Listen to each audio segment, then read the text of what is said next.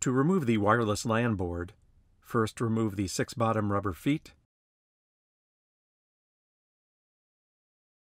the top cover,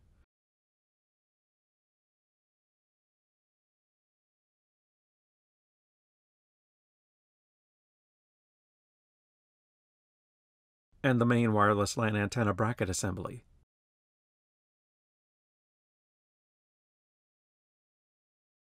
Carefully snap off the remaining antenna connector from the board. Detach the Phillips number 0 screw, securing the board in place. The board will pop up. Pull the board out of its motherboard socket. The wireless LAN board has a notch offset from the center that aligns over a key in its motherboard socket. To replace the wireless LAN board, angle the board into its motherboard socket at a 30-degree angle, engaging the notch on the board over its socket key. Press the board down. Hold it down while replacing the screw. Carefully press the auxiliary antenna connector back onto the board. Replace the main antenna connector and the main antenna bracket assembly.